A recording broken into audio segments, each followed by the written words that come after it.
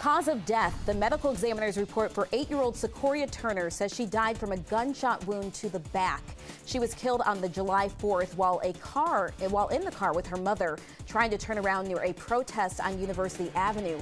The only person charged with her murder so far, 18-year-old Julian Conley. Facebook crackdown. Facebook removed a picture from a Georgia congressional candidate saying it incites violence. The photo shows Republican Marjorie Taylor Greene holding an assault rifle alongside 3 Democratic congresswomen. Greene denies she was trying to incite violence. Greene is favored to win election in Georgia's 14th district. High honor. President Trump plans to give the Presidential Medal of Freedom to longtime football coach Lou Holtz.